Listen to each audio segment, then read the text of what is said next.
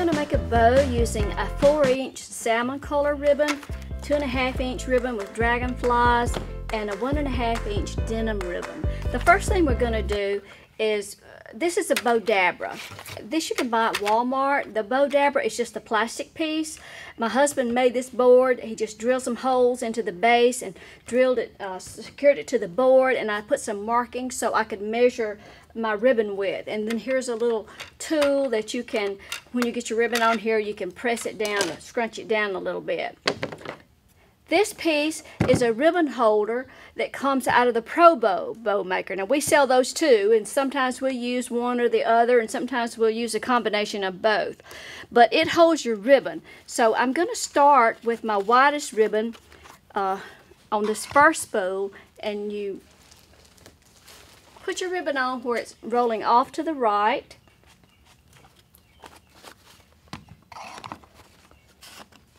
My second ribbon. And then the ribbon that will be on top is the most narrow, so it'll go on the last spool.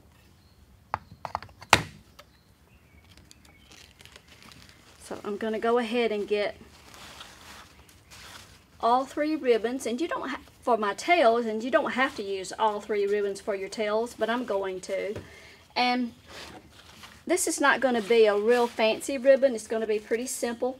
So I'm going to make about a 14-inch tail. So I'll cut that.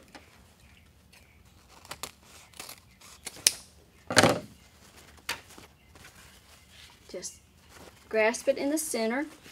I have all 3 layers face, right side ribbon face up, and I'm going to just slide that right into my Bowdabra and just crunch it down.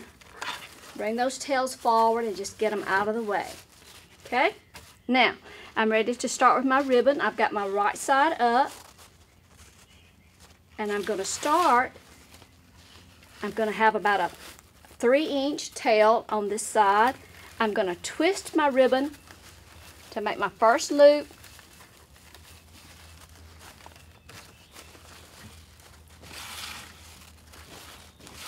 I'm going to make it about at a little beyond the 12-inch mark.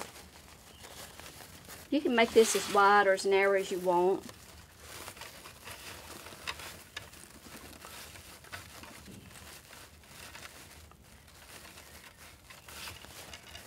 Keep that ribbon snug. Pinch that down. Now I have to get the right side of my ribbon up again.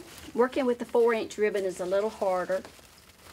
So I'm going to hold that in place, and I have to twist this side to get my right side up again. And then I'm going to come over here and make the same size loop on this left side.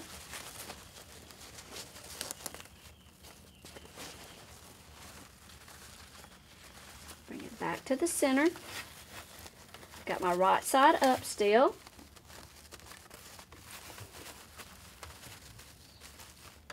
Make sure my loops are about the same size.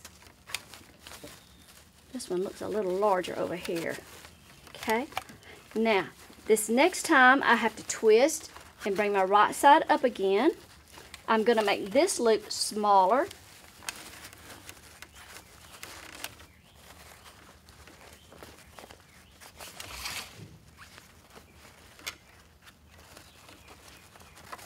Twist, bring the right side up, and this time I'm going to make just a little small loop. That's going to be my center loop for my bow.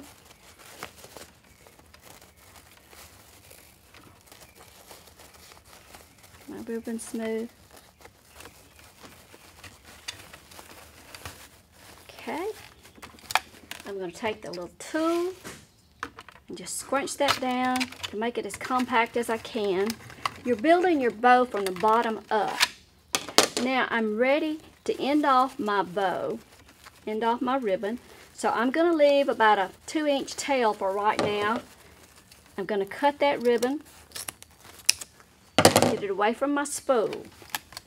That's going to be my center loop, so that's why I only did one small loop there. Now I'm ready to take the ribbon off my board, and I'm going to use zip tie to secure it. These ribbons are just stacked right on top of each other, so very carefully I'm going to lift that up off the board, keeping them stacked, one right on top of each other. I'm going to take that zip tie and lay it down right beside that loop, and I'm going to bring that around to the bottom, keep everything stacked, and I'm going to pull that zip tie, but I'm not going to pull it completely tight. Just get it started, and then before I close that zip tie, I'm going to slide a chenille stem under it, so I'll have something to secure my bow to my wreath. And now I'm ready to tighten that zip tie. Everything is still stacked. Pull that tight as I can. Keep that to the back. Alright, and then I'm going to cut off that zip tie with wire cutters, the end of it. And now you've got tails coming to the front that are right side up, and then here's our loops.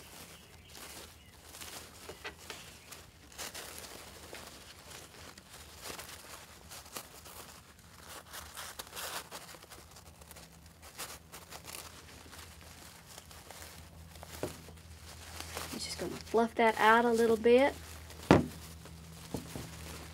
Now, this little short end where we ended in the front, I'm going to cut that off shorter. Just make sure I don't cut it so close that my center loop pulls out of my zip tie, and then I'm going to take that center loop and just kind of push it over so it will cover up that raw edge right there. Now, the short end on the back where we started, I'm going to do the same thing. Just going to cut that off shorter, just not so short that it might pull out.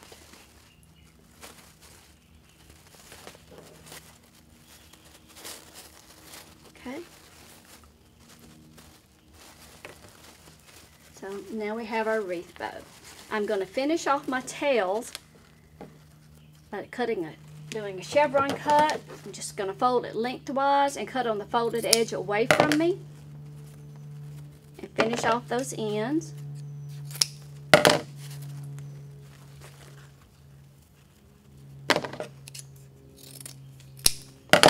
Do that on both sides.